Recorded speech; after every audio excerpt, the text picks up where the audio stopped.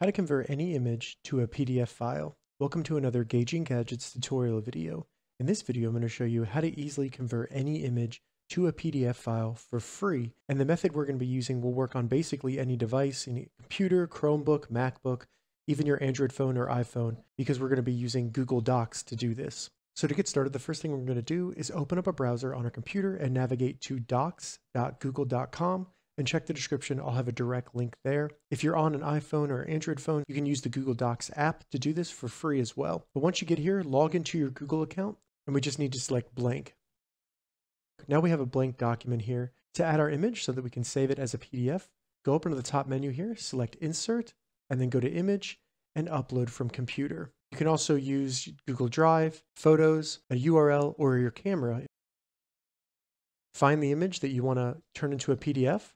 Then we can move it around on here. We can also change the shape of it if we want to. If you want to rotate it for any reason, you can select it, hit the three dots, and then go to Size and Rotate, and then use the rotate angle over here to rotate it. And then we can drag and drop to make it fit the entire page. Once we have our image on the page the way we want it, to save it as a PDF, all we need to do is go up to File, then go down to Download, and select PDF Document.